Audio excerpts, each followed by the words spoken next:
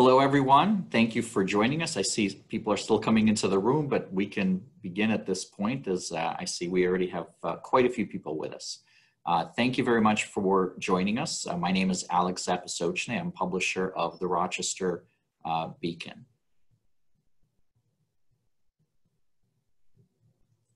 And for those of you that are not familiar or as familiar as you could be with the Rochester Beacon, we are a digital nonprofit publication that focuses on doing in-depth reporting and also informed opinion pieces that focus on the Rochester, New York region and the various complex challenges and issues that we face. We publish every single day. And also once a week, we send a free weekly email that has all of our content. So for anybody who is not signed up for that free weekly email, please go to rochesterbeacon.com, and we will also be posting a link later on in the program. One of the things, of course, we want to make sure that we do is thank our various sponsors who made this program today possible. Thank you very much to Armbruster Capital Management and also to Burke Group. And we also have words from a couple of our sponsors. Hello, everyone. I'm Bill Monty, the founder of the Estate, Legacy, and Long-Term Care Planning Center in Western New York. And I'm proud to be one of the main sponsors of this very timely Rochester Beacon event. One of the key planning areas that I'm focusing on with clients lately is the tax-efficient transfer of their IRA wealth to the next generation, particularly after the passage of the Secure Act earlier this year, which has dramatically changed the rules as to how IRA beneficiaries are taxed. My mission is to help you disinherit the IRS to make sure they're never a financial beneficiary of your estate. I recently completed an informational webinar entitled How Your Kids Can Inherit Your IRA 100% tax-free, which covers specific planning strategies that you can utilize to help accomplish that objective. You can watch the webinar by simply clicking on my practice's name in the invitation that you receive for today's event. If you'd like to learn more about my practice and the specialization of my practice, please feel free to call me at 585-721-2385. Thanks so much. Please be well. Good afternoon. The past 6 months have presented unimaginable challenges. Throughout it all, Bond has been with you. We've helped you make sense of guidance from the government and keep up with the revolving door of new rules. We've been here as the world paused, and we are here for you now as the world rolls back into motion. We here at Bond wish all the best to you, your friends, and families. Be well and be safe. Thank you. So first, let me introduce John Harris. John is a Pittsburgh native who spent 2 decades at the Washington Post, covering local politics, state politics, and national politics. He has authored 2 books, including The Survivor, Bill Clinton in the White House. In 2007, he co-founded Politico, one of the most successful digitally focused journalism startups of the past 20 years. He stepped down as editor-in-chief last year, but continues to cover national politics as a political columnist. Our other speaker today is Tom Hamburger. Tom Hamburger grew up in Brighton and has worked as a journalist since 1976. Now with the Washington Post, he is an investigative reporter focused on the intersection of money and politics in Washington. In 2018, Hamburger won a Pulitzer Prize and the George Polk Award for his work on ties between the Trump campaign and administration and Russia. He is also a political analyst for MSNBC. Welcome. I see John Harris. How are you? Thanks, Alex. Can you hear me okay? I can hear you okay. I think we're waiting for, I think something happened to Tom. Hold on. Yeah. Join us here momentarily.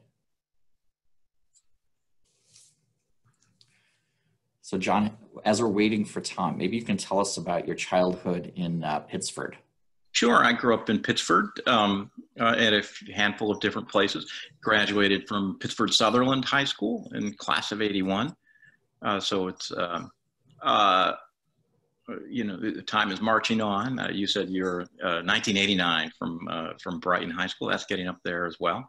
And my first job in journalism was in Rochester.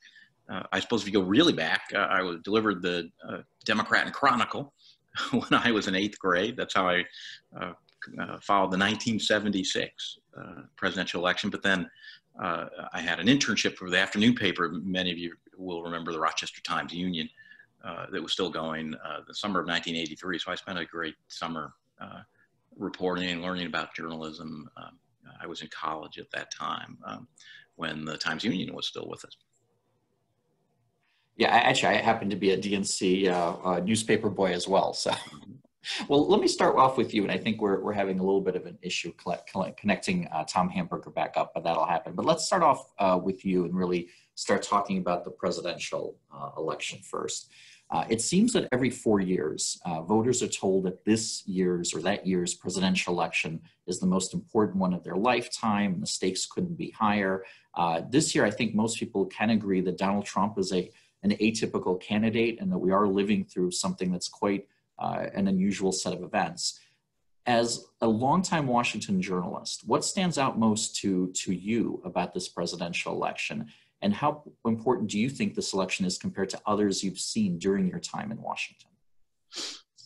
Well, you know, I'd say the past 4 years, continually living through events where you'd say that shatter my expectations, shatter my previous context for how politics is supposed to work or for what might happen, things that had been in the category of, oh, that would never happen, keep happening.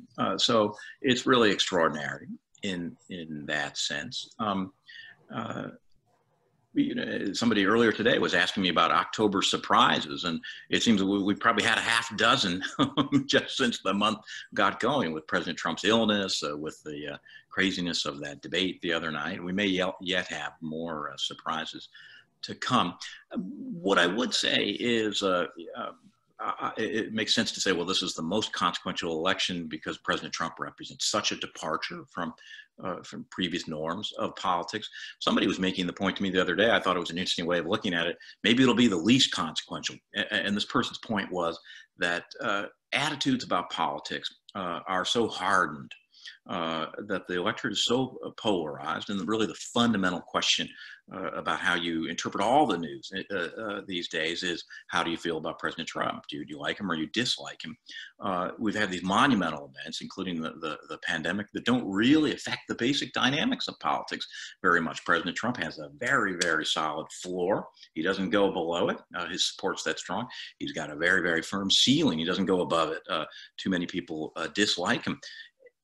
No matter what has happened, all these really cataclysmic events, especially the pandemic, they don't change that fundamental dynamic. The main variables, how do you feel about President Trump, and the floor and the ceiling are very narrow. It's interesting that you say that. You may recall that there was a pretty popular book that came out called This Town a number of years ago.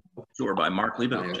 Used to be a colleague of mine at the Washington Post. I think he had Mark and I had left before Tom arrived at the Washington Post. Right, and part of the premise of his book is that actually for quite a few years, there was this growing narrative that things had, to people kind of outside of Washington, that Washington had been fundamentally changed. But that the reality is, for those who make their living in Washington, those who are in high elected office in Washington, things actually didn't seem quite as different as they, or quite as contentious as they seemed outside of Washington, D.C. Are you saying that you think that the last 4 years, I mean, unlike before where we heard that things are changing in Washington, do you think these last 4 years have created some real permanent changes in D.C.? I think it's entirely possible that they have. I'm a great admirer of Mark Leibovich, the author of that book, This Town. A little bit of a skeptic about the thesis that he sketched in that particular book. I think he was describing a certain social set, a journalistic set, basically his set, the people he hangs around with, and made the mistake of assuming that's the real Washington. In my view, there is no single real Washington. There's different pockets of power throughout the Capitol, most of which were never mentioned in Mark's book. I used to believe, Alex, that something was true, which was that for all the discussion of how polarized we are as a country, in ways that everybody in the audience will understand, that if you were to take influential people from both parties, the executive branch and the congressional branch, and put them in a room, no cameras allowed, no publicity, and therefore no political consequences, that the actual problems could be solved with relative ease and wouldn't require any side to fundamentally abandon core principles. They'd have to compromise at the margins, but not in ways that would lack integrity. In other words, the polarization was a feature of our politics, not necessarily a feature of the substance of the problem. And I think that was true for a lot of the last generation. I'm not sure that it is any longer. I do think President Trump has so divided the lines. Are you with him or are you against him, that the polarization isn't just a feature of politics as it plays out in the media. There's something very fundamental there. And sometimes people use the word tribalism.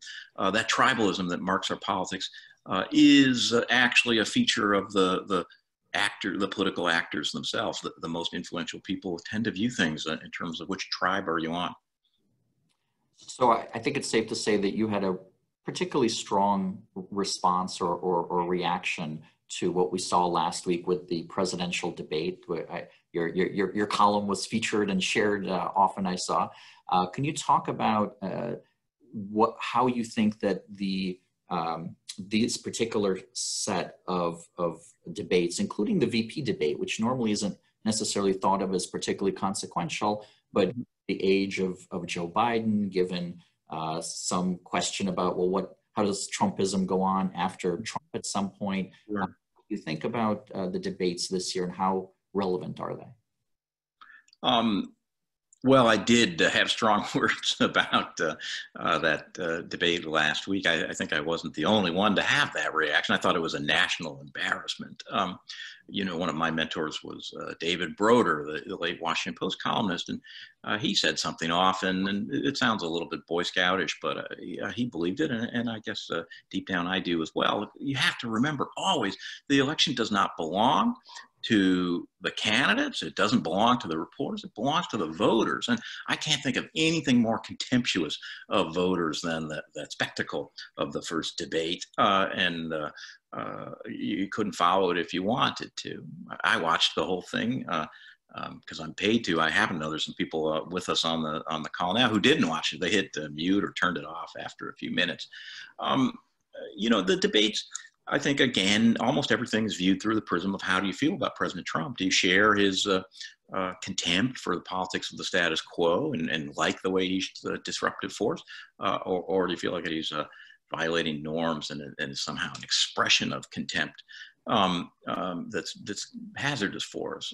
I think the debates are going to be viewed through that prism. Obviously, the vice presidential debate, there's going to be a lot of attention on it because of President Trump's illness, and Joe Biden's an elderly man. So it does focus attention on something that ordinarily is a bit of a sideshow.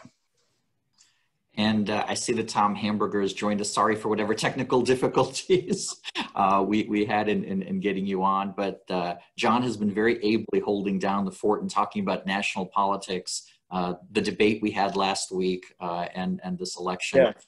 Tom, it'd be great to get your thoughts on how unique is this presidential election, really, from your standpoint. Oh my gosh, I'm so sorry for the technical problems, and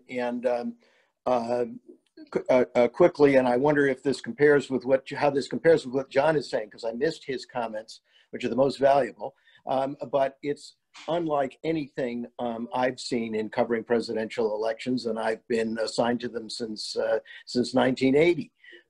It's extraordinary, and we're just in a period that is, almost every phrase one would use sounds hackneyed, right? Unbelievable, unprecedented. I think all of those apply. I found myself very sympathetic with my colleague at the Washington Post, Alexandra Petrie, who said, please, no more news, because things are happening so quickly, Alex, that it's challenging to absorb, not only to write about them and assess them, but to absorb their significance and to put them in perspective. And it does seem, as Alexandra wrote in her column, like we fear going to sleep or taking a breather for 20 minutes because we don't know what's going to happen next. Well, and maybe that takes us actually to focusing a little bit on the state of journalism. What you just said, Tom, was interesting because you're, of course, an investigative reporter. And so by definition, you're spending weeks, months, and not just you, but a team of people looking at things. And then you put something out after a lot of work, and it just becomes one of maybe 100 things that seem to have been talked about. And then sort of the cycle quite often of how long what used to be big news, what used to really drive multiple election cycles and sort of stay with us. It seems it's hard to kind of penetrate at this point. What are your thoughts as an investigative reporter about what the state of news and kind of the state of this mix between journalism and politics has done to the kind of work that you've done for many years? Oh, I'm so glad you asked that question, Alex, because there is a sense that major stories that would dominate the political discourse in cycles past are now neglected and almost forgotten. The example that occurs to me and those of us at the Washington Post a bit painfully is the New York Times expose on Donald Trump's tax returns, showing that in some years he paid just $750. All sorts of questions raised by that report, which I think at another time would have dominated the national conversation, would have dominated the discussion at a debate and the Sunday talk shows.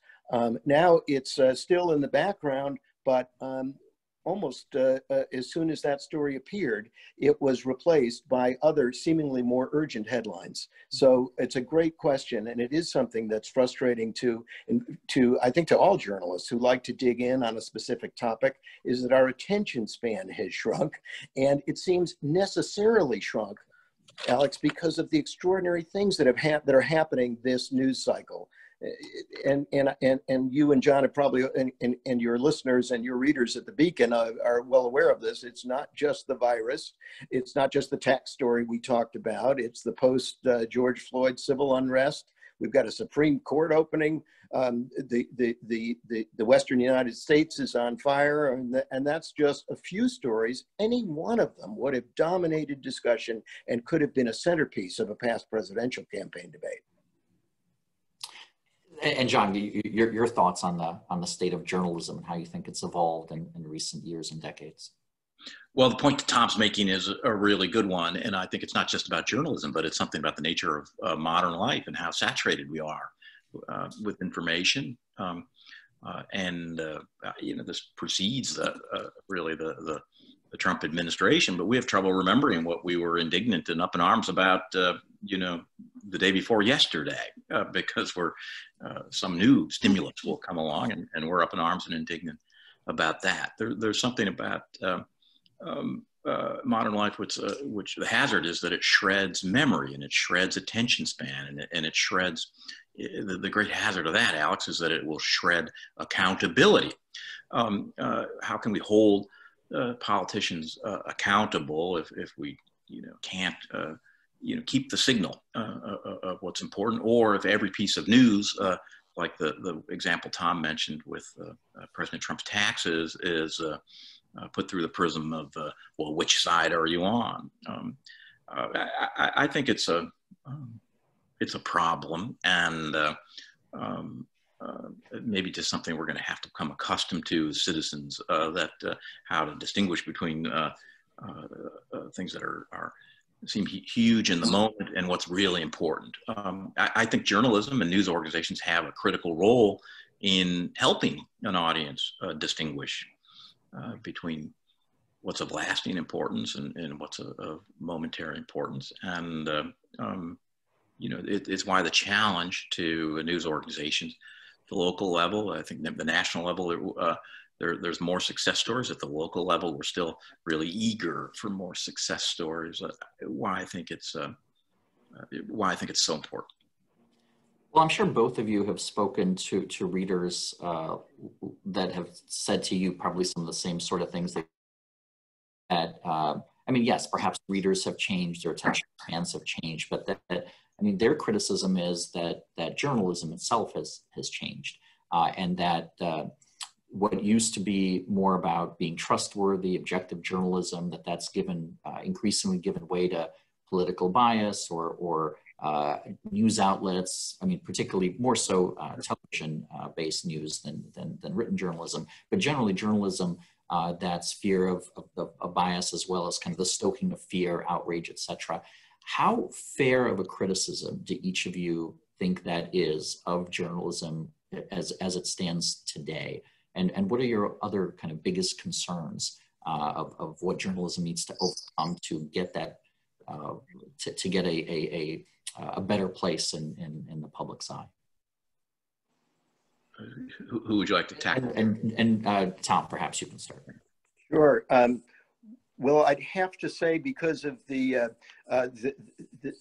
because of its existential nature, the first problem that we face at all news organizations is one of a financial model that will work in an internet era.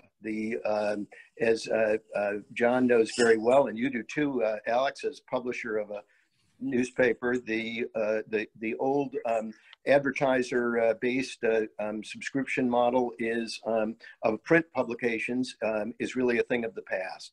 And so the first question for all news organizations, and to my great chagrin, because I grew up in them, to regional newspapers around the country, this is a dire situation. So starting point would be, I guess, number one would be finding a workable financial model. The second, if I understood your question, Alex, it's also about the complaints that you're hearing and we're hearing as well. I'm sure John's getting them too, about a new and obvious political biases that have emerged in journalism. Now, the president, of course, is on a regular basis insulting the sort of mainstream press and suggesting what we're reporting is fake news. In this environment, it strikes me that one of the things that would be most helpful is to have as a publication, and I think the Washington Post strives to do this, I think Politico does as well, to be a credible source of news, that regardless of your political persuasion, you can rely on what you are reading or seeing on the Politico website, on the Washington Post website. And it strikes me that this credibility issue is huge right now, not only because we're being disparaged as a source of fake news, but because in fact there is a new element of political sympathy, bias that shows up in news columns and particularly in broadcast these days, and I'm concerned about it. And John, I mean, is the criticism fair of the press and how it's evolved in recent years? It's possible, Alex, that there's a historic change underway in news media about the sort of basic assumptions and the assumptions that Tom and I grew up with and that were taught to us by an earlier generation. The notion that news organizations can report the news in a fact-driven way. You never can achieve, it's outside the grasp of people, but you can, perfect objectivity.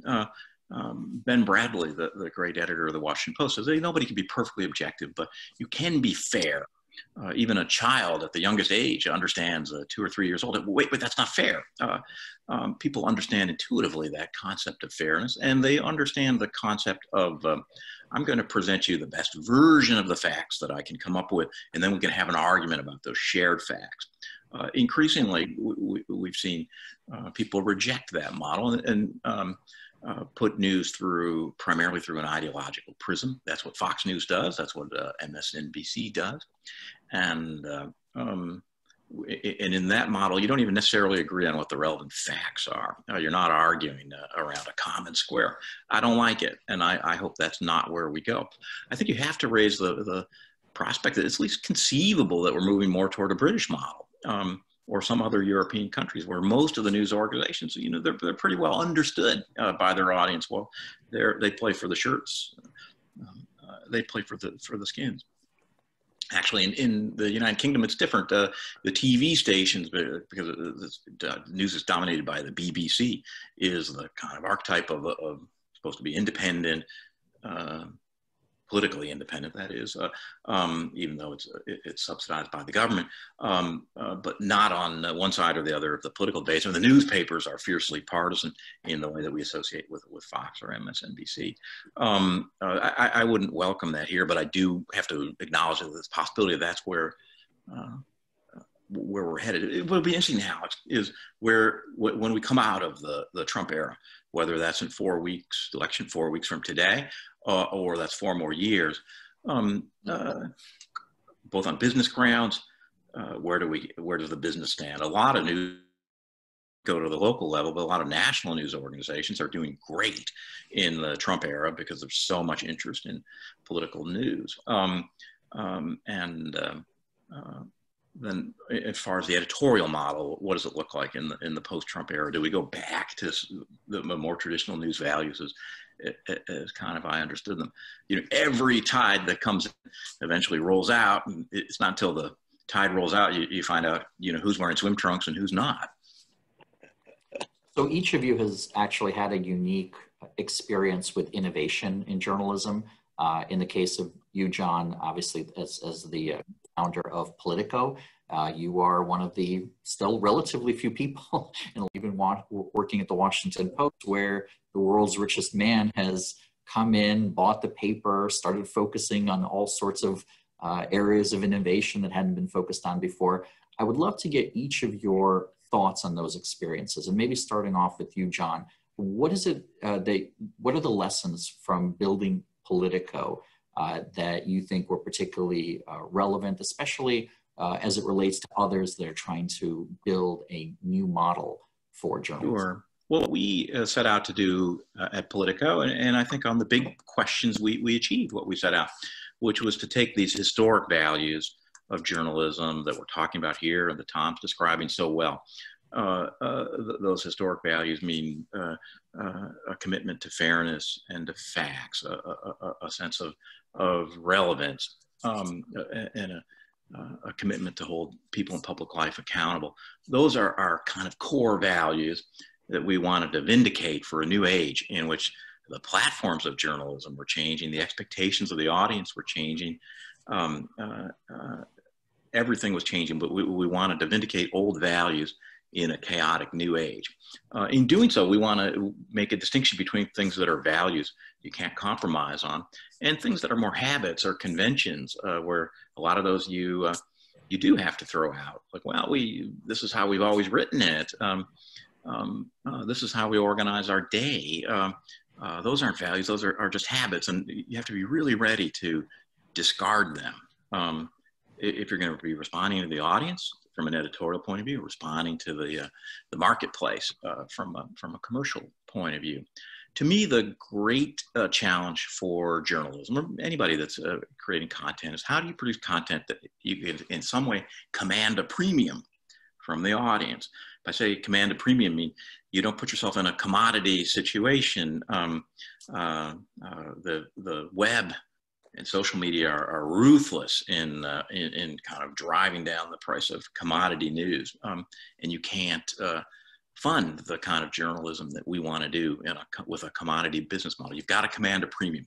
What are the two ways to do that? One, you produce content that's so compelling that you can charge advertisers a premium to be against that content. They are so attracted to the audience and the engagement of the audience that they'll pay a lot to be there. That's one way. The other way is maybe the more promising way long term is it's enough of a premium somebody's willing to pay for it. They're not just going to click on it, they're going to get out the damn wallet and put the credit card down. We've got a big subscription component to our business where we're able to command that premium. So anyway, I do think that model is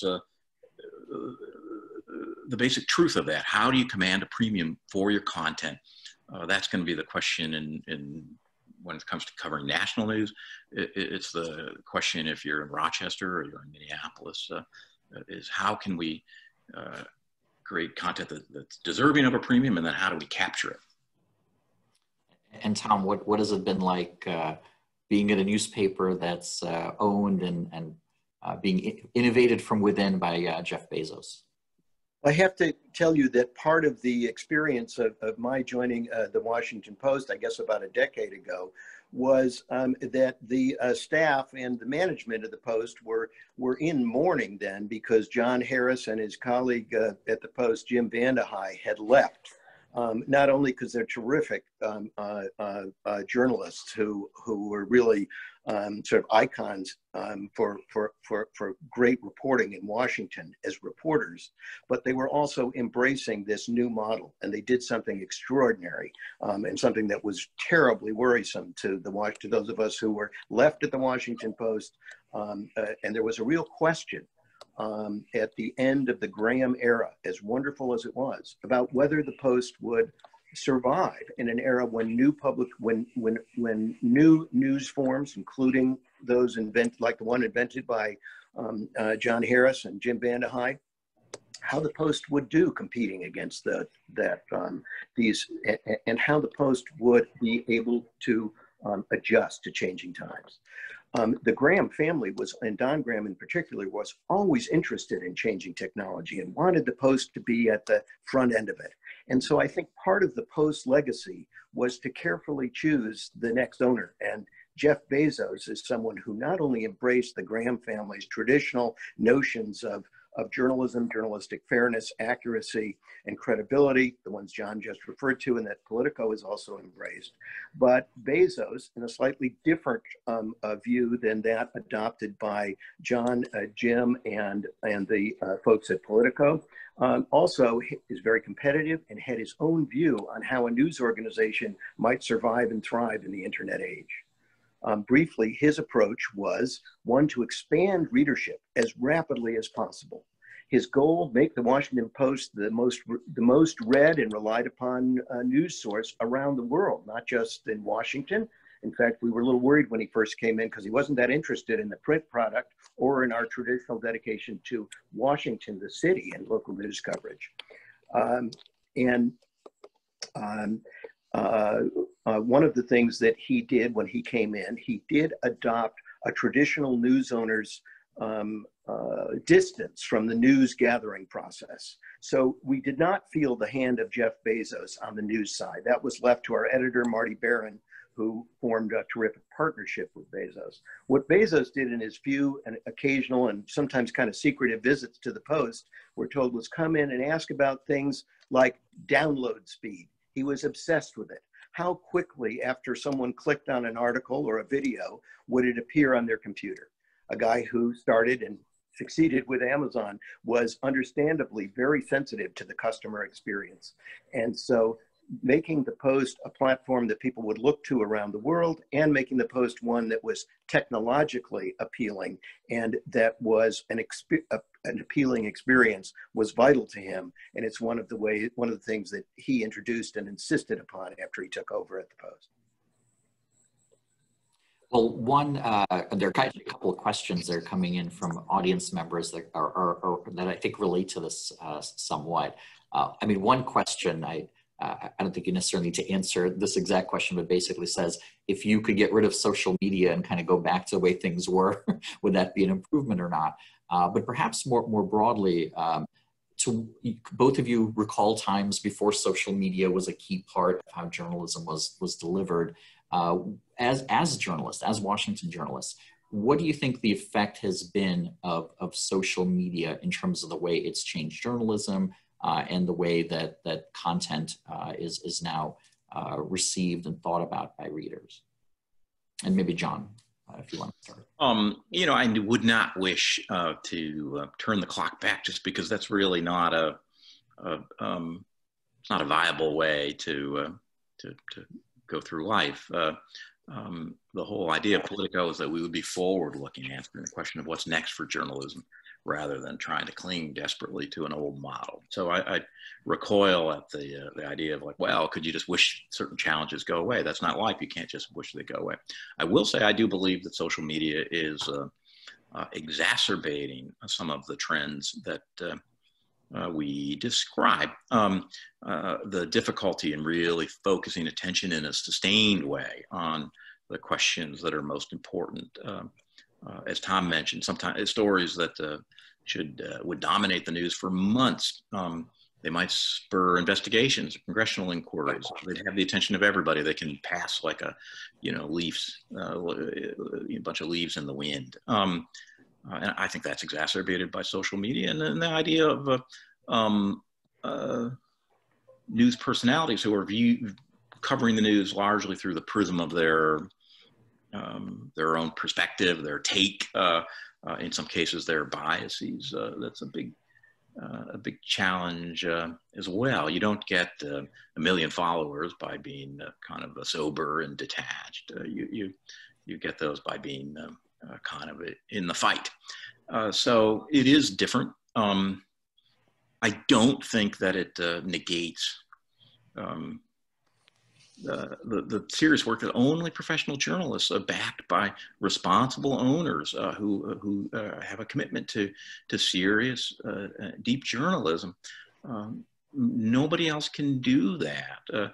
Twitter is going to be up in arms over some investigative disclosure that Tom and his colleagues produce, and that's what they're going to be going wild over. We wouldn't know it if it weren't for Tom. Or we've got similar investigative journalists at Politico doing that kind of work. That's where the real value is. It's Tom bringing his expertise, his sourcing, his professional values.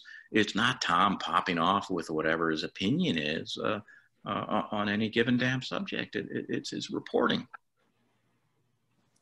So Tom, we talked about how investigative journalism is in some ways a little bit different than other forms of journalism. How do you view social media and its impact on the work that you've been doing over all these years? Well, I concur with John that that we aren't going to be able to turn social media back. I think it has a couple of effects. Has had a couple of effects, both pernicious. One is that we've shortened attention span of the news cycle, readers, the way that kids and all of us actually relate to news and information. We've all got attention deficit disorder, and my diagnosis would be that social media plays a huge role in that. At the same time, there's this other effect, which John and I observed, and I know John did, covering the Clinton White House and others, is that presidents are always looking for ways to reach their audience in new and different ways. And we've seen the Trump campaign and Donald Trump emerge as really the most sophisticated users of social media. And it has presented an alternate pathway for information and sometimes disinformation. Getting to the latter point, disinformation, as John just noted, I think we have, given this short attention span, given now the multiplicity of news sources, there's a crisis of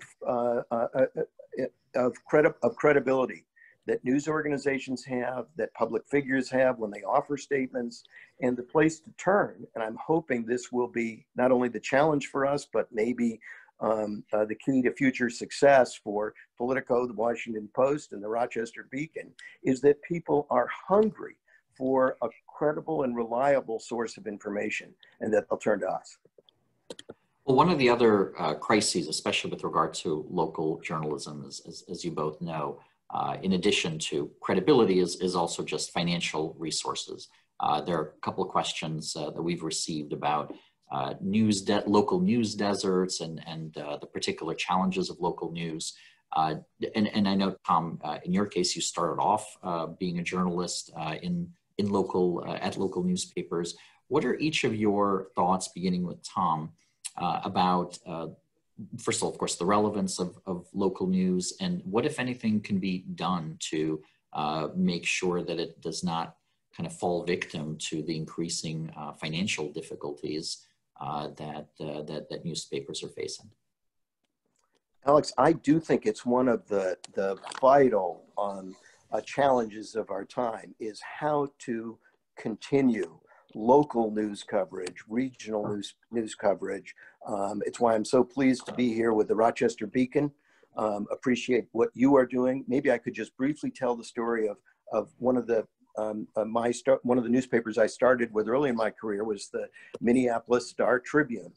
And some years ago, both the Minneapolis paper and the St. Paul paper were taken over for a brief period of time by owners who were basically run by out-of-town hedge fund folks.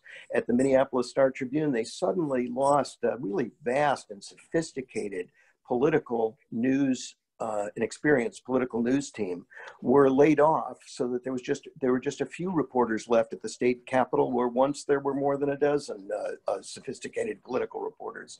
The art staff was largely laid off, and so a group of local business folks and newspaper folks, including the former publisher of the Star-Tribune, came together at that time to form something called MinPost, which in some ways I find a lot of parallels to the Rochester Beacon. And this was a decade ago. The local papers, and particularly the Star-Tribune, have improved considerably since then, but MinPost is making it. It's a viable paper with really good correspondence, political reporting, a Washington correspondent. They've opened a Washington bureau, and they're doing it through a kind of hybrid, I call it the sort of public radio model, where they have local subscribers and philanthropic contributions that keep this MinPost organization going, covering the congressional delegation, state politics, doing some investigative work, and competing some with the mainstream daily, the Star-Tribune, which is now in local hands and better funded once again. But to me, it's a journalistic success story, and one, as I hope the Rochester Beacon, 2 years old now, will turn out to be, and we'll say in a decade that you've achieved the same success and viability. So that would be my hope for the future, is that new models will and can emerge with strong community support. Excellent. Thank you, Tom. And John, your thoughts. I don't know if you've ever worked as a local reporter or. Well, I certainly did at the Washington Post, which was especially then was preeminently a local paper, in addition to one that had a national profile, but its business model was driven primarily by its strength in the Washington area, and a large reporting staff, much larger than it has now, incidentally, where scores of journalists who went on to have major impact in the profession started in Northern Virginia, as I did, or covering the District of Columbia, or covering the suburbs of Maryland. So yes, I also relate to Tom's experiences on the importance of local reporting. And incidentally, Minneapolis is a good example, because I think the challenge from MinPost is, and the change in ownership has made that paper a lot better. The editor there, Renee Sanchez, is an old colleague of mine from yes. Post, and a friend, and seems to be doing good work at a time when it's so important. That's the city where George Floyd's death happened, and the city and the state went into total turmoil. So that underscores what we're talking about, why it's important to have first-rate reporting. Big events happen, and responsible citizens want to know what's going on in their communities in a professional and enlightened journalism. To me, the model, Alex, is at the local level has got to have a greater reliance on subscriptions. Advertising might continue to be a part of it, but I think a lesser and lesser part of it.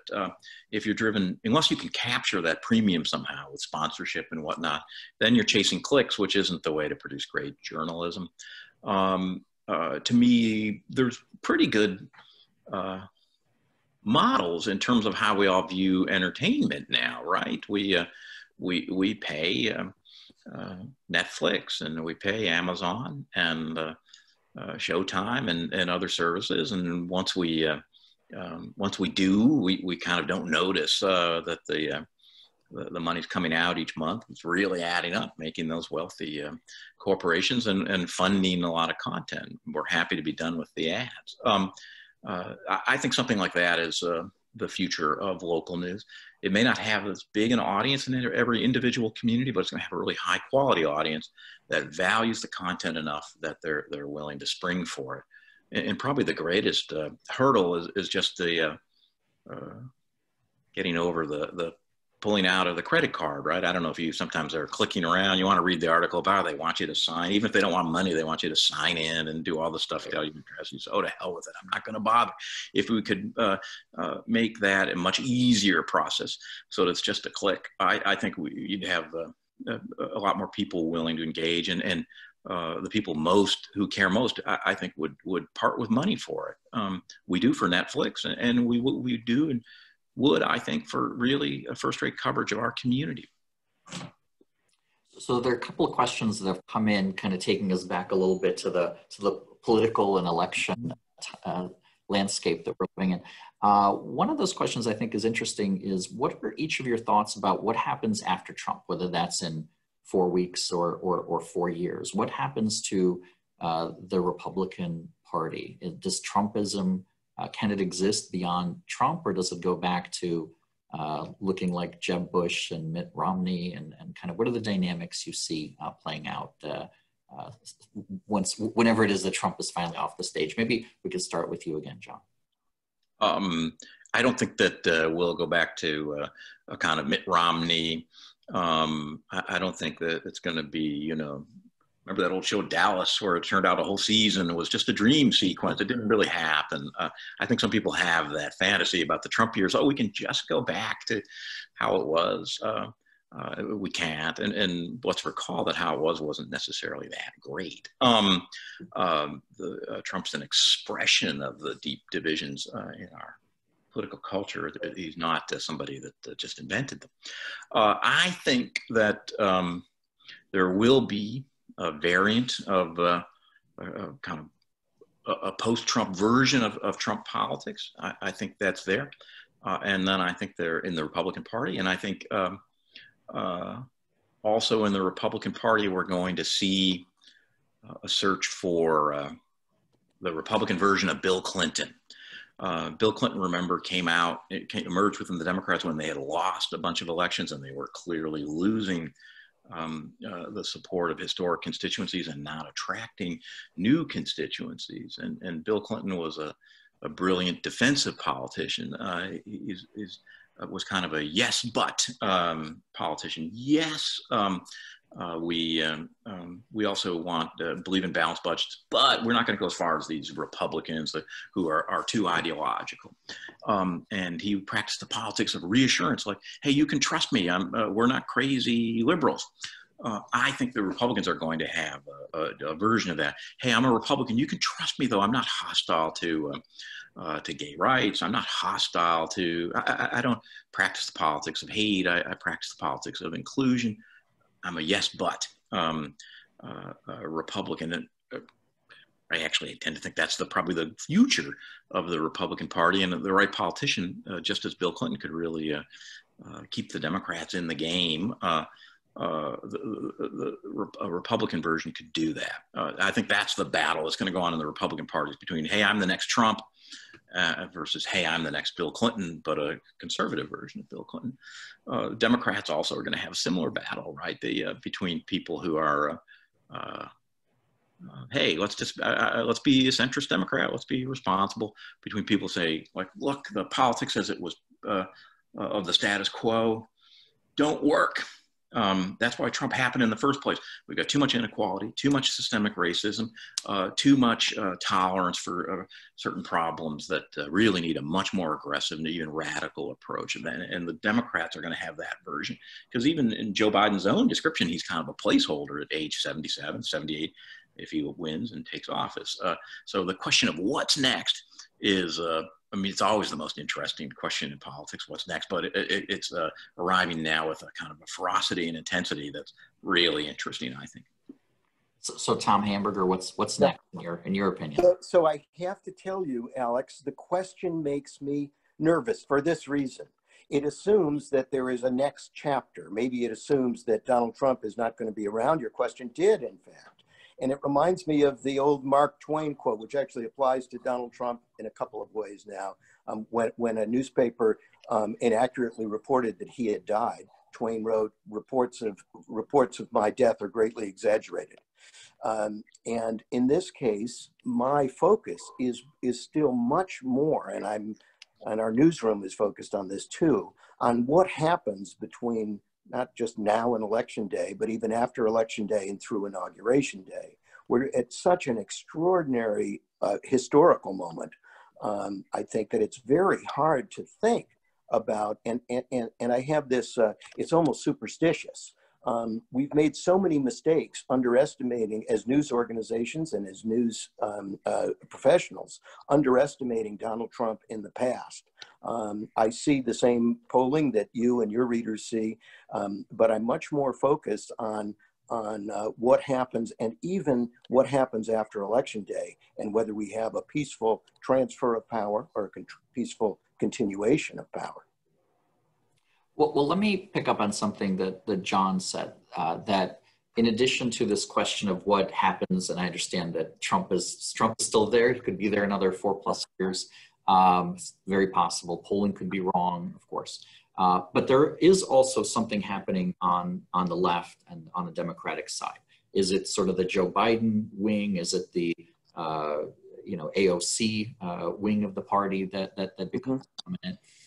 So for instance, at the Washington Post, do you believe there's kind of a decent amount of thought and maybe investigative resources being put into thinking about some of the leaders that are emerging on the left, and being perhaps put through a lot of the same sort of analysis that's happening with Trump? Okay, Alex, such a great question, and I should say that even while I find it hard in my own sort of agenda to look forward to that question, I do think it's vital. The leadership of both parties. At the Post, we're also talking about one of the things John referred to earlier. Our success in the Bezos era has really been predicated on, we can credit Jeff Bezos. He has the secret for a newspaper to survive, we joke, is a billionaire owner, but we've had a huge uptick in interest and in readership. A lot of that is explained by Donald Trump. Trump has, although he insults us daily, has been an extraordinary boon for American journalism. And so one of the questions in the newsroom is, what happens to us after Trump? What sort of coverage? To me, the questions are really engaging and interesting. And I have to tell you, as someone who likes thinking about these questions, that we are very distracted right now. And we are probably, it's a really good question, we are probably not putting the energy into what happens, including your good question about what happens to the leadership of both parties in a post-Trump era. Well, so John, maybe kind of going back to you on a similar point. I mean, I think there are quite a few voters that seem to indicate that they kind of like Joe Biden, feel that he has a history of being centrist, moderate, sensible, but they're not sure either, because of his age, what happens afterward, whether he has what it takes to potentially kind of, push back maybe some things on the left that some voters are not as thrilled about and not necessarily looking forward to as much as other things. I mean, what are your thoughts about how things in the Democratic Party play out? Does it become Joe Biden and people like him over time, or is it going to seemingly what's happening now? Is it going to potentially move more leftward? To state the obvious, we won't know until we find out if there's a Biden presidency. If there is, then I think the question would be, at his age, how commanding a figure does he become? Does he make this his party? Do people feel like, well, I better step in line because if I want influence, I'd better defer to this kind of powerful figure. Usually the presidency occupies that kind of position as the leader of the party. Biden was never, even as a younger man, was the most kind of commanding in terms of his public presence. I think he's got a very vital and more commanding individual presence. He can connect with voters on an individual way, and with colleagues in the Washington arena. He connects in an engaging way, but he's not a theatrical president in the style of Reagan or for that matter, Obama or Trump. So how commanding he is, and bluntly, he is old. Watching him in the primary season, you could see that this is somebody who's You wouldn't say with Joe Biden, oh my gosh, watching him campaign, he could be 10, 15, 20 years older, younger than he is. He'd say, oh no, there's a man who's 77 and shows it. I think long-term there's a fault line within the Democratic Party between people who fundamentally respect the establishment and those who think the establishment needs a really bracing, almost root and branch challenge. So I know we only have 2 minutes left, so I'll ask a very quick question from each of you. Obviously, both of you have had terrific, successful careers in journalism, but journalism has changed, and we've talked about that today. If somebody was coming to you today, a young Brighton or Pittsford student thinking about a career in journalism, what would be would you encourage them, discourage them, or what would be your advice? And maybe we can start off with Tom.